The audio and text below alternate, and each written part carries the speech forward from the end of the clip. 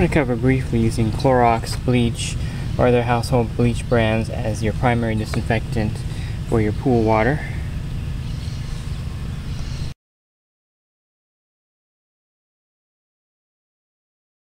Basically, the Clorox Bleach is about half the strength of your liquid chlorine that you would find in your local pool store. This Hasa brand is actually 12.5%, and the Clorox Bleach comes in around 5.7%. So it's about half the strength.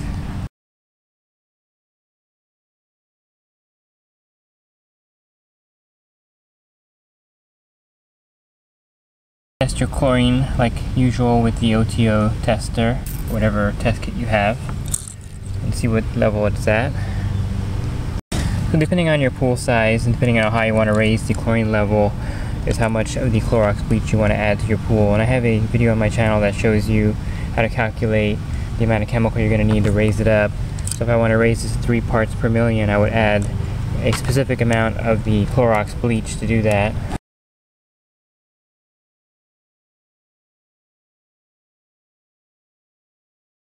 If you add liquid chlorine, you want to pour it around the perimeter of your pool.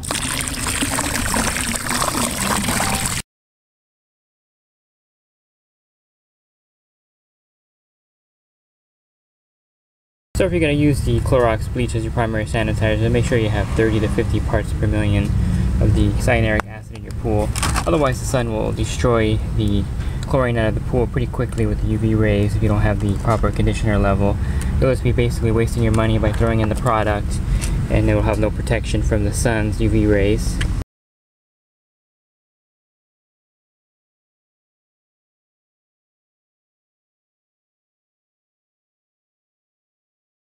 You also want to keep your pH in the ideal range when you do this. If you're going to use this Clorox Bleach to sanitize your pool, it makes the chlorine much more effective when the pH is balanced.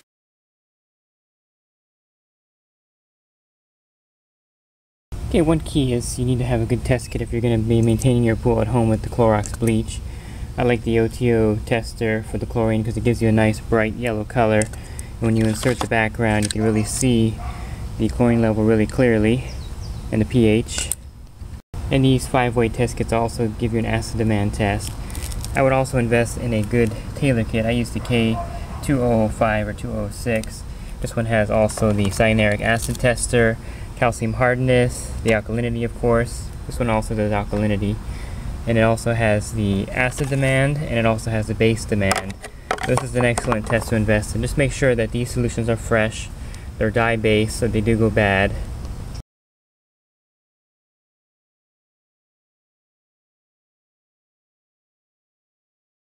So the use of a good test kit and the test strips is highly recommended if you're going to do this properly.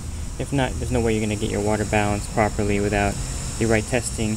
And you want to do this at least once a week, 2 or 3 times if needed, depending on your pool size. This is a relatively small pool here. Actually has a tree that fell into it, so that's a little bit of an issue right now.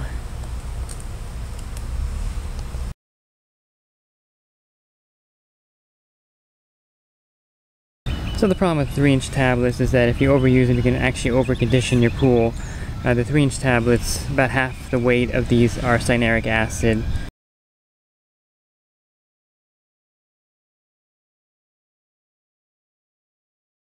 So they'll add conditioner to the water as they melt in your pool. So you just want to use Clorox Bleach to sanitize your pool.